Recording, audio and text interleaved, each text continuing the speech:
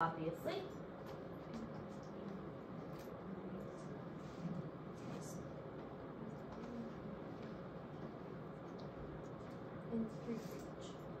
So this time we're going to look at ocean floor features. We talked yesterday about how the ocean was explored. Your assignment has been the ocean exploration video, and so this is just kind of expanding on that a little bit and going with what the ocean floor actually looks like. So it goes along with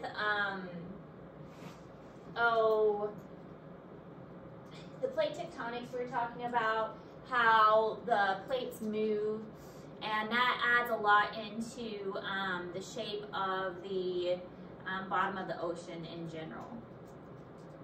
So if we were to take the water off of the ocean, and I really kind of like this picture because it shows what it would look like, it would look really weird. So if we took the water off, we would have the continents raised up high and then all of these features underneath. So we'd have, this would obviously be where a plate boundary would be, and then we'd have these continental plates, but we'd have lots of other ridges and dips and hills and trenches, all of these different features. So the bottom of the ocean isn't just flat, and I know we mentioned this yesterday. There's going to be a lot of irregularities in the ocean floor. It's very diverse, and that's going to allow for lots of different animals and a lot of different organisms to survive.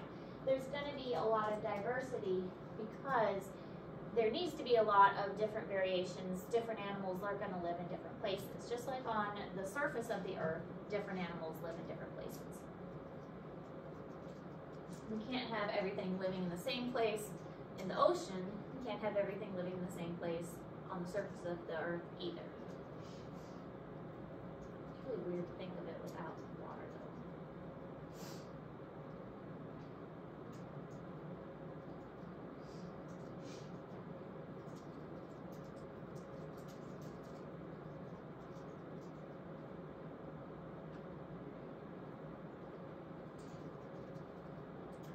Alright, so the ocean floor consists of the continental margins, ocean basin, and mid-ocean ridges. We talked about that a little bit yesterday. So these are like the main divisions of the ocean. So the continental margins is here, as it would suggest, the margin of the continent, where the continent is sloping down. Even that can be divided. We've got the continental shelf, the slope, and then the trench. And a lot of that, again, is dealing with the plates. So we have the ocean plate that is going down underneath the continental plate. And because the ocean plate is less dense than the continental plate, it's going to go down and underneath the heavier, denser continental plate. And that's where these trenches are formed. In fact, that's where the Mariana Trench is formed. The Mariana Trench is the deepest trench in the ocean, and that is going to be the deepest place of the ocean because that plate is going underneath the continental plate, so it makes the deepest parts of the ocean. And that's right along these continental margins. Then we have the mid-ocean ridges, which are these parts here where the plates are being formed, and that's that uplifting of the plates, and it's basically like new ocean floor. And then the ocean basins are these parts here in the middle. They're mostly going to be kind of the flatter parts, but even those parts aren't super flat because they're still going to have some variation to them as well. Now this is in Google Classroom, so you don't have to write this down. But the Pacific Ocean crust is plunging under the continental crust, and it does have a lot of volcanoes. The Atlantic is not associated with continental boundaries, so there are not as many volcanoes. So here is kind of an example of like the Atlantic, and there's no continental boundary here. Do you see how this one is just kind of continuous? And so there's not going to be as many volcanoes here. But this one, it does go under, and that's why we have so many volcanoes along this area. We talked about last semester the Ring of Fire, and the Ring of Fire was because we have this continent going under, we have the plate going under the continental plate, and that's going to create a lot of friction as that plate subducts and goes under, and that subduction zone, and it's also going to make that really deep trench we just talked about. So a lot's happening in this area. This rock is melting, and that's going to create those volcanoes. And so this is again in that Pacific Ocean area. Now the Atlantic Ocean, again, that plate is continuous, and it just kind of gets like not as, it gets more shallow here, and so the ocean covers it, and therefore we don't have as much, volcanic activity in that area. So those are the different types of margins that we're seeing, and that's why we have more of a, this one's called a passive margin, this one's called more of an active margin, because we have more activity and more things going on there. And this is another picture that's in Google Classroom, and there is a lot of things that are going on here as well.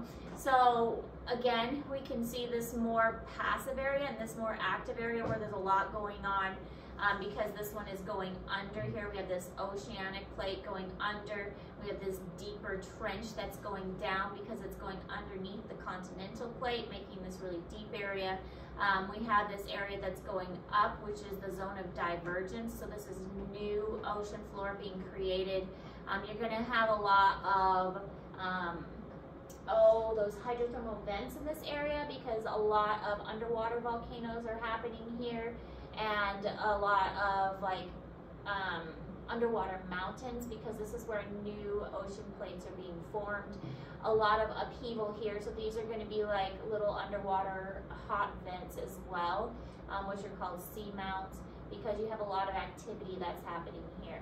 Then you have these slopes, which are sloping up to the continent, where you have kind of these shelves. These shelves are where you're going to find more of the coral reefs areas, because this is closer to the surface where the sunlight can actually reach. So once you get down these slopes, it's getting away from the sunlight. The sun can't reach those areas, so you're not going to be able to have photosynthesis take place, and therefore not be able to have as much life. So the deeper in the ocean, not as much life, the coral reefs aren't going to happen as much, and then you're just going to be able to have fish and animals that survive in the deeper places. So on the continental margin, those are the areas that a lot of the interesting things take place, because again, that's where most of the sea life is. So you're going to have this transition zone between the continent and then the actual like really, really deep ocean part. And so you have the shelf, the slope, and the rise. So here's our coast, think of like a beachy area. Then you have your continental shelf. This would be the place where, you know, people go swimming. You have your fishing areas, you have your coral reefs, and then you have this slope, which is where it's going to drop off really deep very, very quickly. And that's going to lead to this continental rise, which is a much deeper place. There's still going to be some fishing and some things out in this area, but when you get out here, this is going to be like deep ocean. You're not going to be able to see the shore from this area. So it goes continental shelf, continental slope, and then the rise. Fox Haney, if you're in the building, please report to class. Fox Haney, report to class.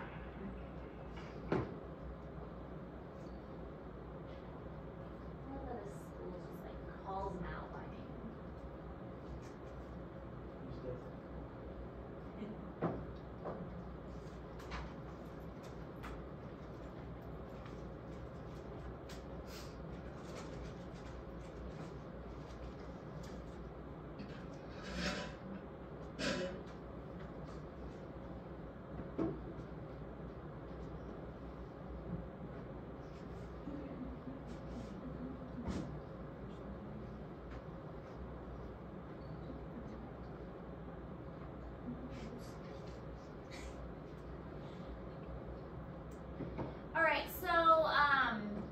This continental shelf is surrounding pretty much all of the continents, because it's not typical. I mean, it might be more severe in some places, but most of the time you're going to have kind of a gradual extension of the continent out into the ocean a little bit. Every now and then you might have a very severe drop off, like a cliff, but most of the time you're going to have a gradual extension out into the water. The shallow extension of the landmass. The continental shelf also contains the highest amount of benthic life. Benthic life means like plants and animals that live on the ocean floor. Benthic means like the ocean floor. So this again is going to be like your coral reef areas, your where you're going to find the majority of like your sea stars and your sea turtles and just most of the living things in the ocean. And a lot of that is because the sun's rays can still get through the water here. It's shallow enough that photosynthesis can still take place. Once you get to the slope, you're getting deeper so much more quickly that it's not, the sun isn't going to be able to go through the water and photosynthesis isn't going to happen, and therefore you're just not going to be able to have as much seawater. But the word benthic means like organisms that live on the ocean floor.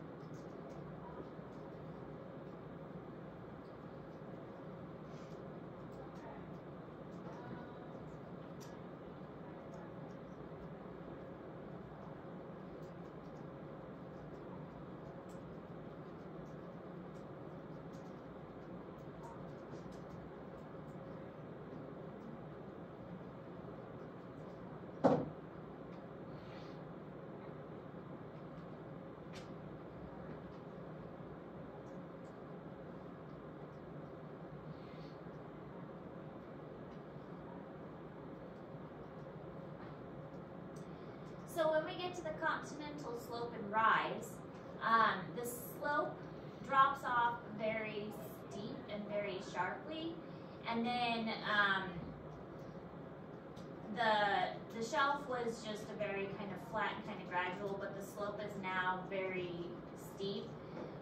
The slope usually begins at about 130 meters deep and then can go up to 20 kilometers wide. The continental rise is right after the slope, and it kind of transitions into the deep ocean. So it's much more gradual when you get to the continental rise. The slope is really dramatic. So this is a very dramatic one. And by the time you get to the rise, it's much more gradual.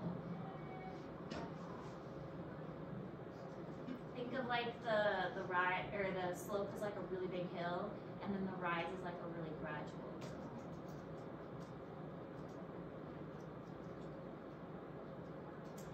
Generally, we see this around most of the continents. It's very predictable. We can kind of, using sonar, we can kind of measure where this takes place.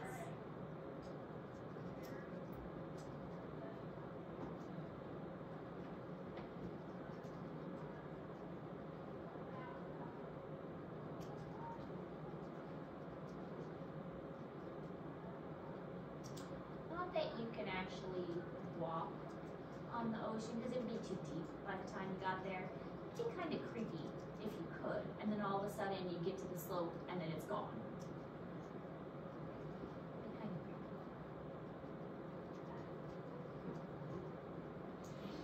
Like walking in the deep end of a pool and all of a sudden, boop,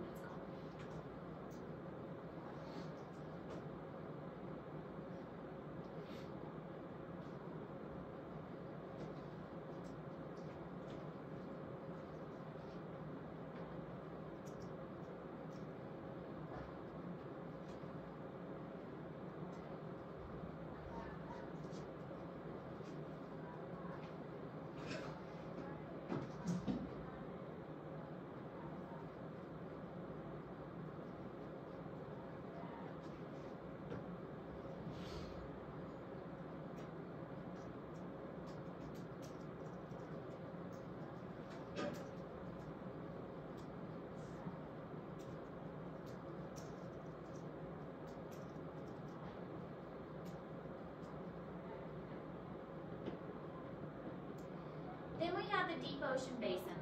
With the deep ocean basin, it's just like the name suggests. This covers over 30% of the ocean surface, or the Earth's surface, and has 3 characteristics. So the deep ocean basin can be like subdivided into the abysmal plains, trenches, and the seamounts. So the deep ocean basin is very, very broad.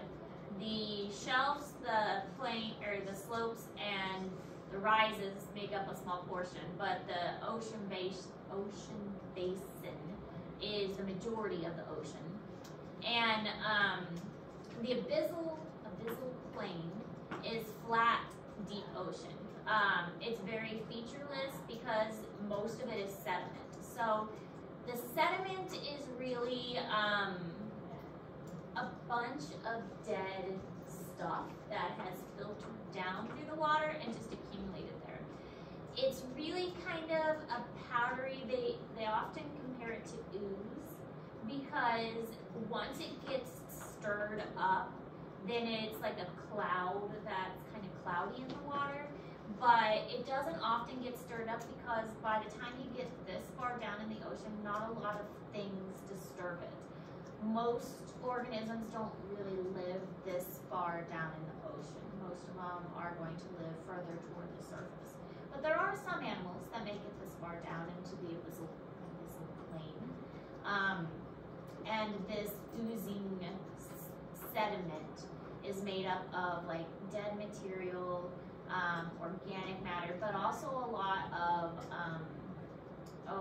finely ground like shells from mollusks and things like that.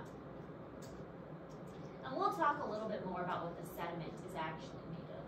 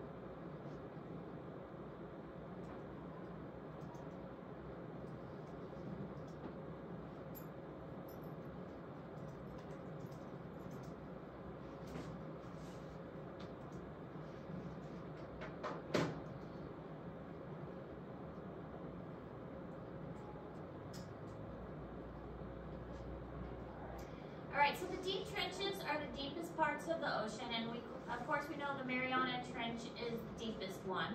The Mariana Trench is in the South Pacific, and it is more than 35,000 feet, or almost 6.6 miles deep.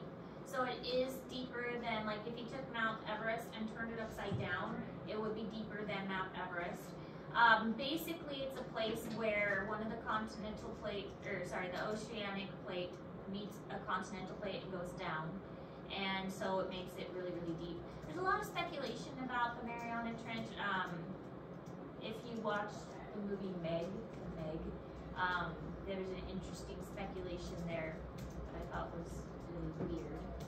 But anyways, the Mariana Trench, there's been a lot of exploration, but the immense pressure of all the water above it makes it very difficult to explore. So a seamount is a mountain rising from the ocean floor. It doesn't reach the surface, so it stays under the ocean. And therefore, it doesn't make an island. If it reached above the surface, it'd be an island, but it doesn't, so it stays under the surface.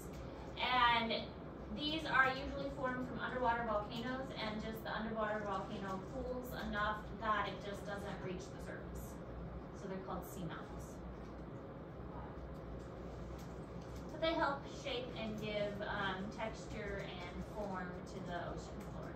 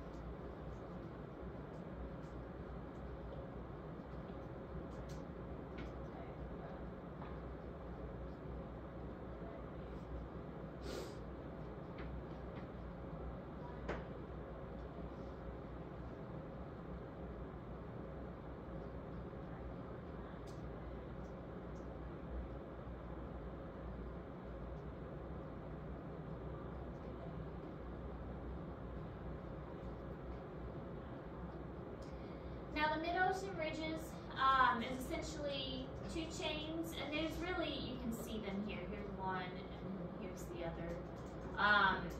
A mountain separated by a large depression or rift, which forms the two divergent plates. And this is basically where the two plates are beginning, and it starts a new plate, so it's new material flowing up from the mantle underneath. And it's causing the new ocean to be created and then pushed outwards. But that is what the mid-ocean ridge is. And again, it's very obvious, like here's one going this way and here's another one right over here.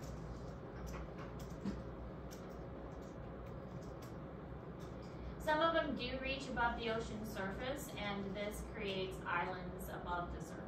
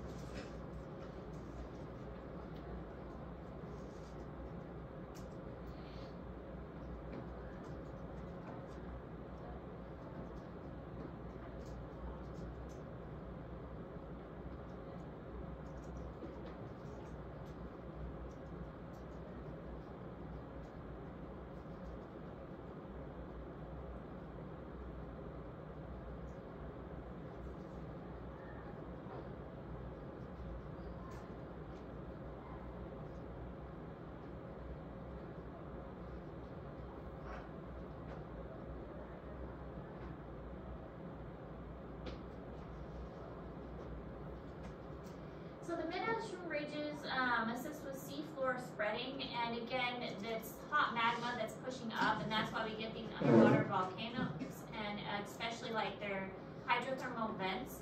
The hydrothermal vents are very interesting for study. They are spewing a lot of hot chemicals into the water.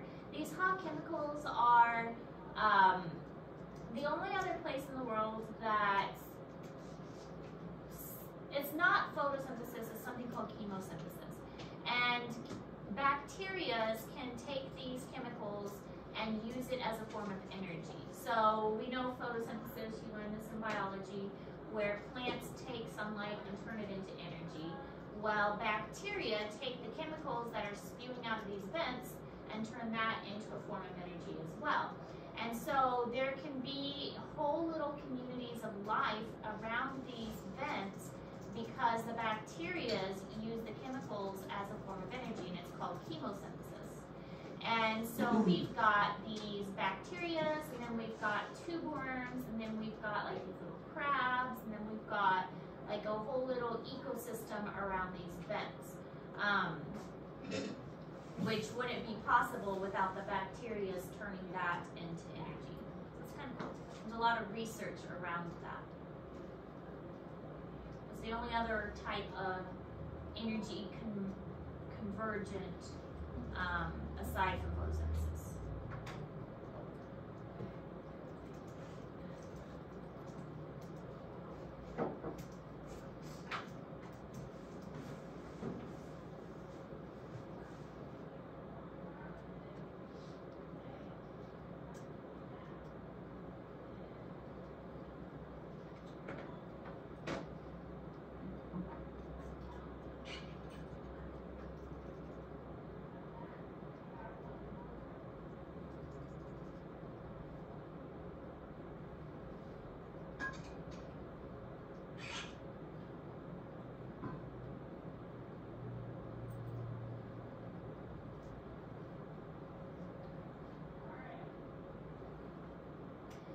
So another picture in Google Classroom for you.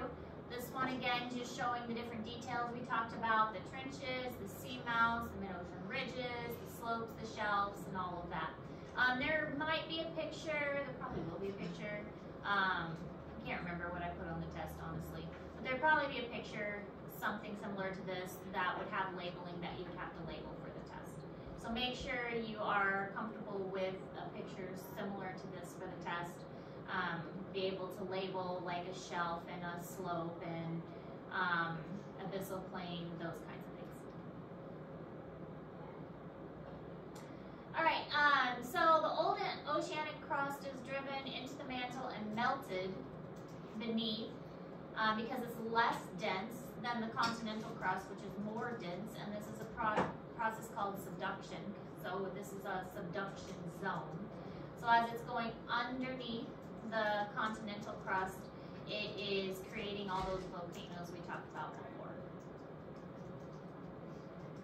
So it's going underneath, the mantle is super hot, and it's creating a lot of friction and heat, and just basically melting that stone down.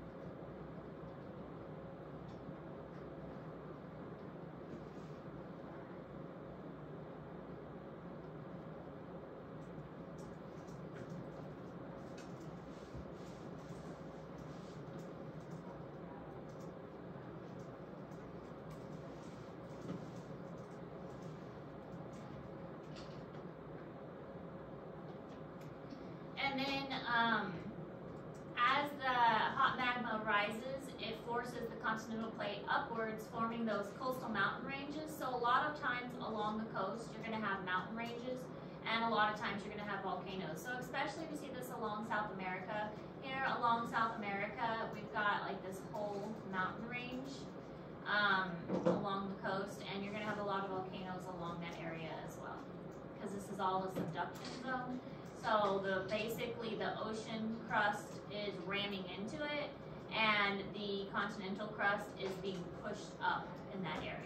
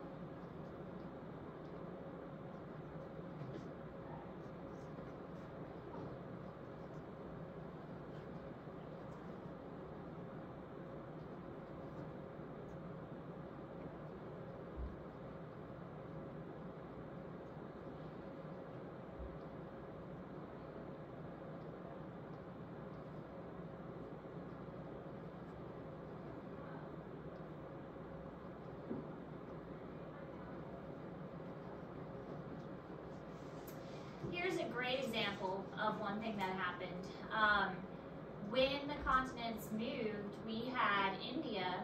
India basically rammed up into Europe and created the Himalayan mountain range, and that is where Mount Everest is. So it created one of the largest mountain ranges in the world. So when the Pangea first broke up, India basically rammed up in there, and that created a huge mountain range with some of the largest, kind of roughest mountains ever. So this kind of shows how India just rammed up in there.